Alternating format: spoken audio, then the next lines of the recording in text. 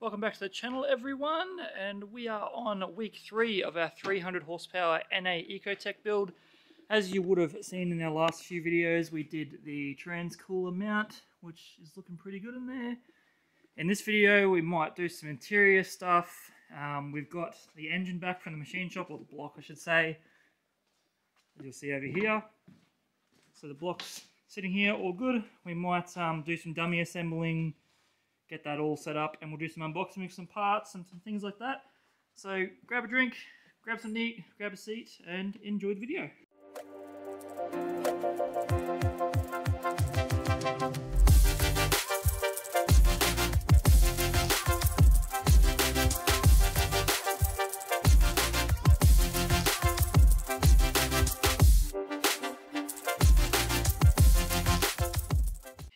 Alright, so we have these are some second-hand 60 thou oversize that we're going to chuck into here. So we're going to do a bit of a dummy assembly, just do some measuring, check how much they come out to see if we need to deck it or not. That's pretty much all we're doing now. We'll jump to a time lapse.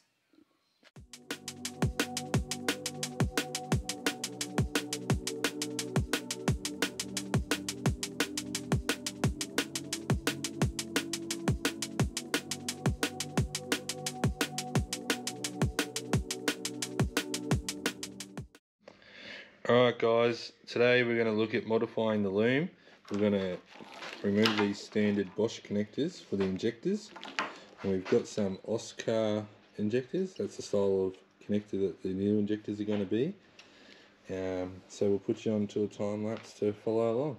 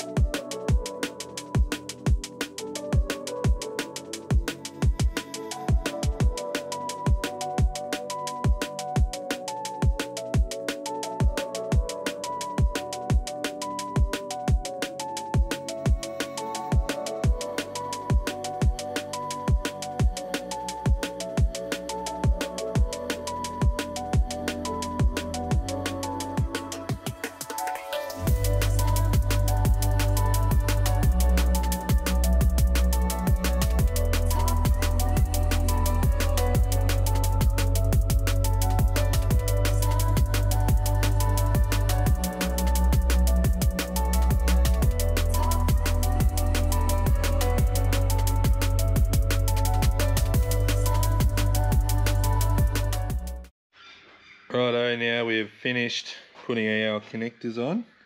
As you can see, it turned out pretty nice. Definitely better changing out your connectors than using an adapter, in my opinion. I've heard people having dramas using the adapters, so we've always just gone ahead and bought connectors and pinned our own connectors on if we're changing injectors.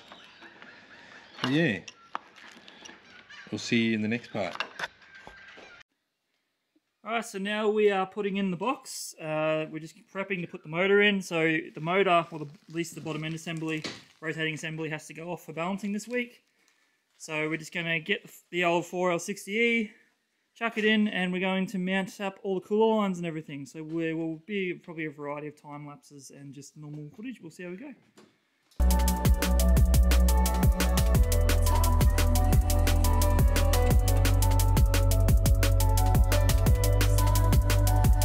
Oh, just pulling out these fittings to put in these AN ones so we can run AN lines to the cooler.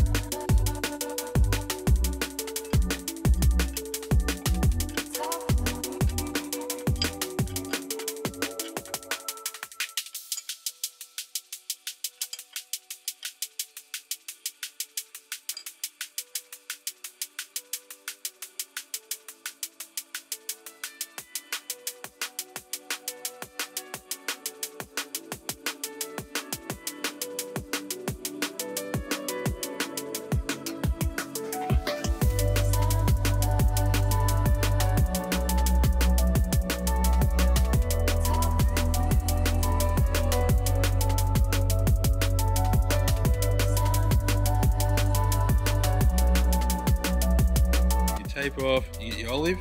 The olive only goes on one way, so you want to push it into your Teflon pipe. And I'll just use the hoist to push it on the rest of the way. Bit of lube. Bit of hot tour. Push your fitting in. And then just take your lock nut and run it up. Got me spanner, I'll just grab another one.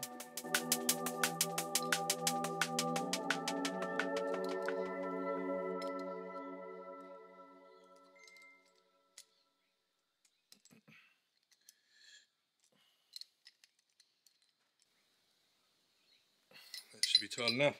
Then we'll get it into the car and get it fitted up to the cooler.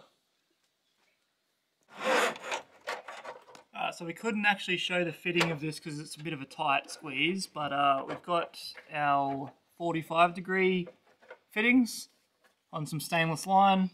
Your top is your return and your bottom is your out. So we're running the lines along the side here, which we haven't fitted them properly yet, but they will go to the cooler, as you can see right at the front there.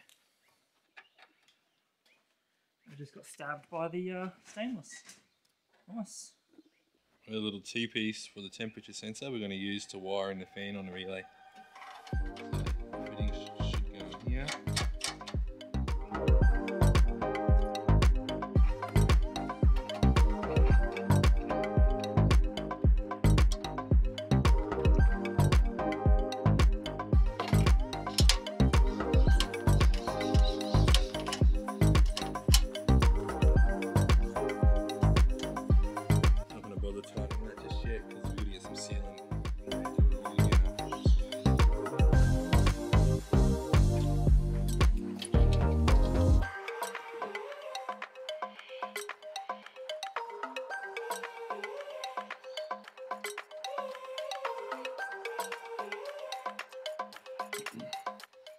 Alright, so that's all plumbed in. So the bottom here is your in from the box, pressure line, yep, and the top is the return. And it's the same with the gearbox. The top is the return on the gearbox, and the bottom is what comes out back to the cooler. Alright, here's something a little bit interesting. So we've actually modified the head here so that we can fit iridium plugs. Now, keep in mind, iridium isn't the takeaway here. The heat range is. So this is an 8. We were running a 7, and we knew a 7 was a bit too hot. We wanted an 8, but you can't get 8 unless you start going iridium. So what we've done is we've modified the where the spark plug goes, just so we can fit it in there. And it actually fits in there quite nicely now. And bonus, there was actually 6 of these brand new in the glove box in that car, assumedly because it was on nitrous, so they probably had colder plugs in it. But yeah, a little tip there. We'll see if we can get it in there. I've got a brand new one here, just give me a second. Show you if it goes in. So it doesn't look really much different. There is another bonus. The strap is slightly thinner, and I mean slightly, but it does help with clearance. So see, we go in there, and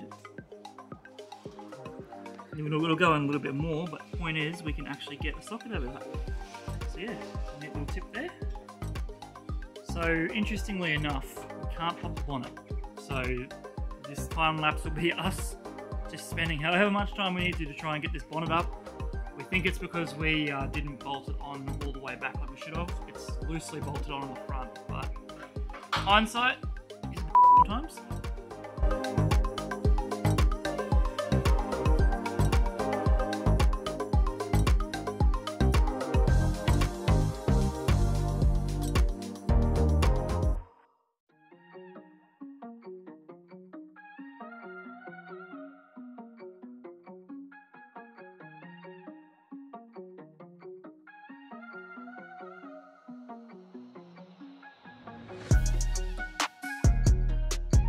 Right, that is us for today. We got a fair bit done.